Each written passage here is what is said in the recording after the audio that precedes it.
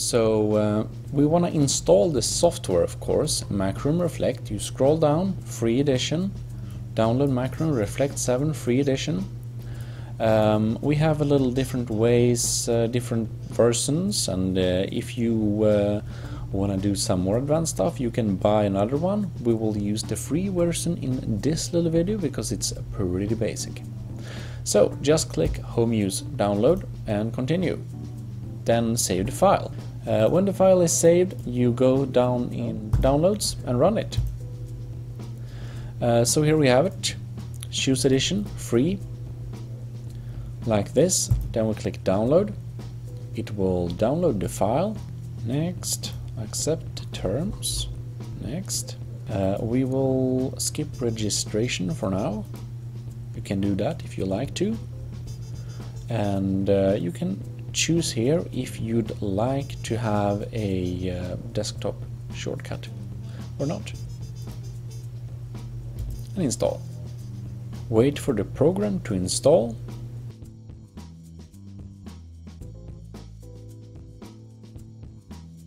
And when we're done, we click Launch Now.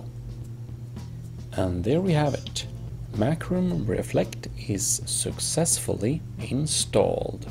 Alright, so a little middle step. I actually done everything already, but let's just add this to the thing, because I did it myself, but I should tell you too. Alright, you want to defragment the disk before you clone it, just to be safe. So click Windows and write in defragment. Here you find it, defragment.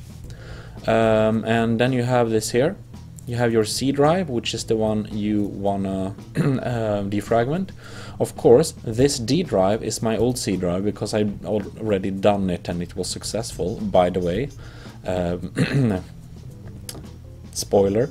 And then you just want to click Optimize. And it's going to run an analysis to see if it's fragmented and then defragment it. It might take a few hours to do. Now, I just defragment this and copied it over to this drive.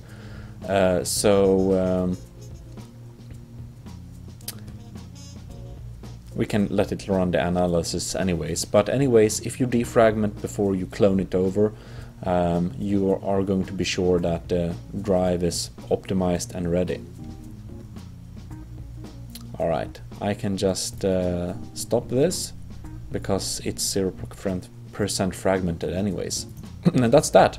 Now proceed. Alright, now that we have our Macrium Reflect started up, we can refresh here to see what hard drives we have connected. Make sure you do not clone your system you want to save onto another hard drive with data you want to save, because it will overwrite the data. It will just reformat it and everything.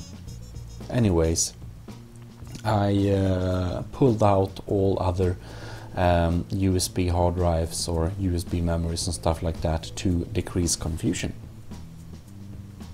And here we see GPT disk 1 and we have GPT disk 2, and this is of course the disk I want to clone. I'd recommend you to not uncheck stuff here because it might make the system not work. I'm not 100% sure what the FAT32LBA is for something, but from what I can find, it's probably stuff we want to have onto the cloning thing. And I mean, the recovery 400 megabytes, it's just as well to clone over everything. So we highlight this disk, we click clone this disk, and here we select the disk to clone to. We only have this one there. Make sure you select the right one. You don't want to write over any data you want to save. Alright, we click next and next, and we can check out here a little bit. Yeah, looks good, and we click finish. Do you want to alright, backup save options, probably a good idea. Alright. Now the cloning process has started, and it will take a long time because it's like 1 terabyte of data. It's very many files. So yeah, you'll need to let this run. This will take a long time, probably a few hours, but if you only have like a little hard drive you want to save of like, I don't know, 50 gigabytes or something, it will of course not just be a few minutes. And it also hangs on the read and write speed of the hard disks. I assume that the hard disk you're copying from is the slower one, and that will of course limit the speed of the transfer. In any case, we will let it run, and then I will check back with you when this is copied over. Hang on. Alright, now it's completed. Took 3 hours, 3.5 hours, but now it's done. Clone complete. Fantastic. Right, so the cloning process was successful.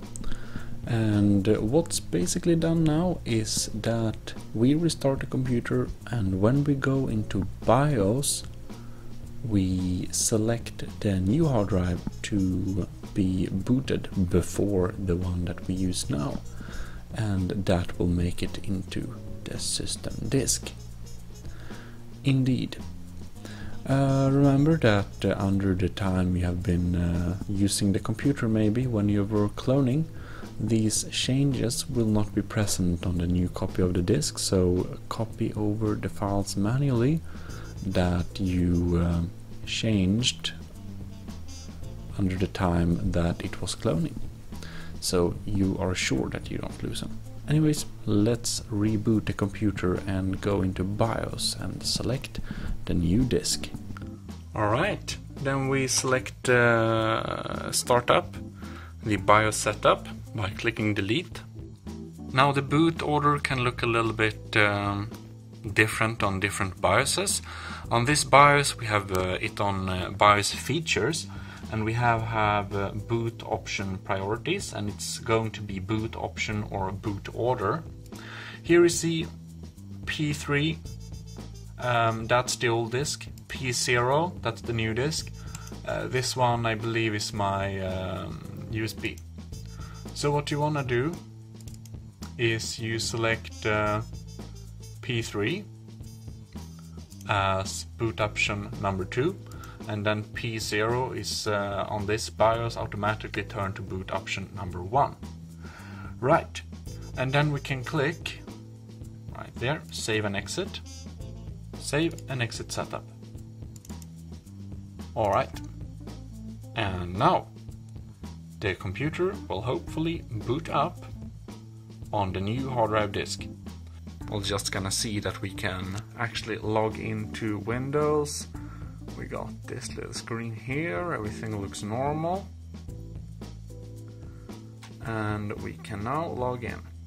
Just turned out my keyboard's dead, so we'll gotta replug it in to make it live again. Alright, it's a pretty good sign, however, that this means that it's actually booting from a new hard drive.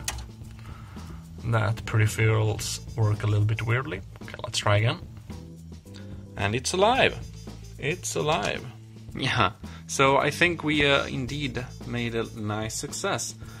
This is now our new cloned hard drive. I can see it, you know, the folder that I was working on the desktop, it's not there anymore.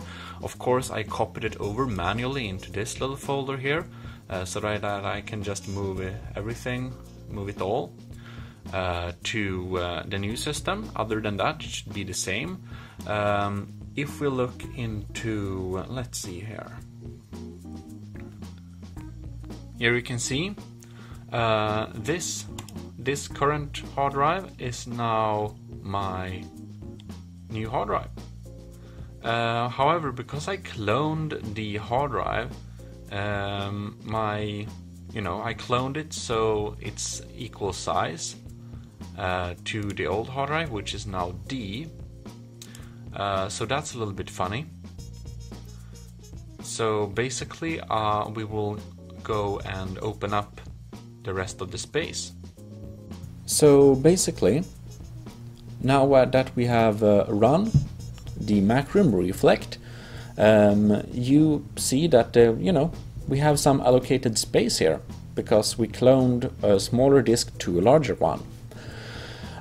You can set this directly when you do a clone, but it's actually pretty easy to just make it afterwards, probably more easy. So what you do is you click Windows key, X key, then you get the disk management, and then we load system information. We see here unallocated. This is our new installed hard drive. Right click on this C drive. You can make new partitions. You can call this E and have other files on it, but I just want to extend my C drive. So we're going to extend volume. We click next and next and finish. Now the magic. Suddenly this is now a larger drive. Yep, you can see, we refresh it. Now the C has a lot of gigabytes free. And that's all you need to do. It's easier than to do it in Macrium Reflect directly, to be quite honest. So that's that. I hope this has helped you to get your hard drive nice and big and new and fresh. This has been a pretty long and pretty thorough tutorial, but I did hope it helped you and it didn't leave anything unclear of what you need to do to copy over your entire system like this. I should add, if you move to a smaller disk, you of course need to make sure that the data actually fits from the old disk. So you might need to, move over a lot of files to external drives when you do the cloning, so it fits. It should be pretty self-explanatory. But anyways, usually you move to a bigger disk size, and this is how you do. Increase the size afterwards and you're good to go. Perfect. It works really fine, and man, I see an immense increase in speed. My old hard drive was so slow. I'm a bit exalted just, copying over folders and files, and it's like, and I was like, whoa, I'm not used to this. It's I'm used to it taking ages and ages, and it's like instant. It's really cool. It's really cool. I'm a little bit exalted over my new hard drive. Wow, that's nerdy. Anyways, this is Gmodism Total Nerdery channel. I hope you enjoyed this video, and if you did, leave a like. If you really like this video, you can support it by giving us a little tip and help support the channel in the future, or even become a patron. In any ways, I hope you enjoy this a lot, and I'll see you around. This is your host, Gmodism Total Nerdery channel, signing out.